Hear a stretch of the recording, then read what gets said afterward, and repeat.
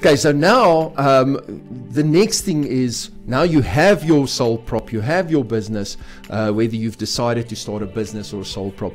What are the kinds of tax out there that we are paying? What type of tax do people need to look at over and above just income tax? Yeah, because so people get confused. What's VAT? What's income tax? All of these capital gains tax. What kind of taxes are there? Yeah, okay. People do think if they're registered with SARS, they are registered for everything with SARS, and that's not the case. If the chances are, if you're registered with SARS, you're registered for income tax. There are other taxes as well. Pay as you earn. So pay as you earn is a withholdings tax. That tax doesn't belong to anybody. It does not belong to the employer, nor does it belong to SARS. It's just basically a pass-through, deducting and paying it over. Okay, pay as you earn you register for when you have employees.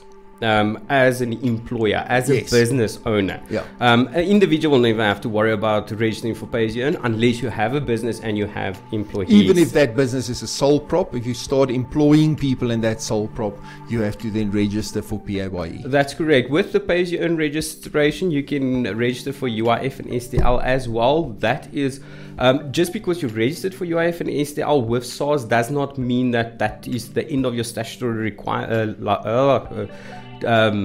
requirements. You need to submit documentation to the Department of Labor as well. That's beyond my scope of expertise.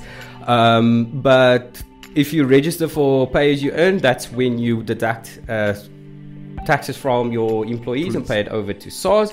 Another one that you will most probably deal with is VAT.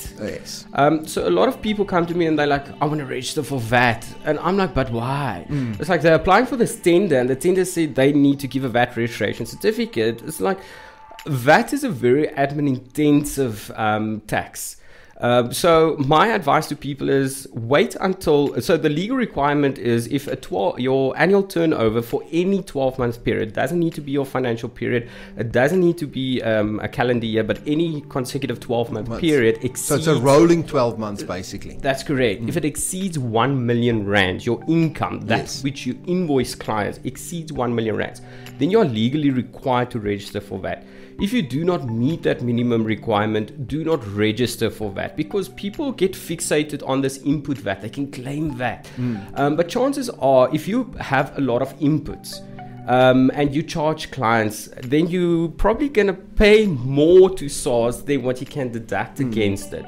You might now and again have a capital expense, a large purchase for the business with a big input, but 1 month's claim from SARS on a VAT purpose is not going to justify registering for VAT, because if you look at a 12-month period, you're going to lose out. Yeah, it's 6 VAT returns that needs to be done, paid for, all of these kind of things that's going to cost you. And there was a thought that I had when you was talking about the VAT, the input. I think when you have companies that like high manufacturing companies that buy a lot of stock and a lot of things to manufacture with, or retail companies where there's a lot of stock that needs to be bought, then I think VAT is more beneficial if you want to, because you've got a lot of input tax. It's input VAT. Always get confused which one is the output and which one is the input. But if you're a service-based company, that basically you're a hairdresser. So a hairdresser doesn't have a lot of stock and things like that. It's more service-based. Then you're probably going to have more issues with your VAT than what you're actually going to benefit from the VAT. Am I right saying that? Yeah, that's correct. And VAT is a constant, it's a moving thing. So I would always recommend, if someone registers for VAT, get yourself an accounting system, because you need to keep record of those inputs and outputs. But once again, it's cost, it's additional admin. You're probably going to have to pay someone to do this as well, because you want to focus on the business parts.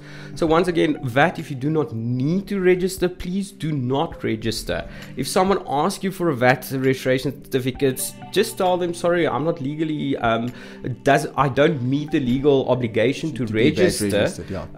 Your cost will still remain the same for them. There's your customer is not going to lose out on anything unless they're not if you're VAT registered, if your client is not VAT registered, they're going to lose out. But if you're not VAT registered, your client's definitely not going to lose out on anything. And that's the thing. What people must also just remember: if you are not VAT registered, you cannot charge somebody VAT. That's you correct. can't put a VAT amount on your invoice if you are not VAT registered, because I've seen that before as well. They charge somebody 10,000 rand plus 1,500 or 1,500 rand, 1,550 VAT.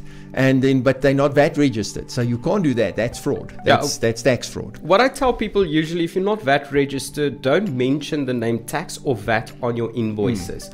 There are specific legal requirements that an invoice need to meet to be a VAT invoice. Valid VAT invoice, yeah. That's correct. So don't put their tax invoice, don't put their VAT invoice, don't put their inclusive of VAT, exclusive of VAT, or VAT value. Just say invoice and total. And the amount. That's it.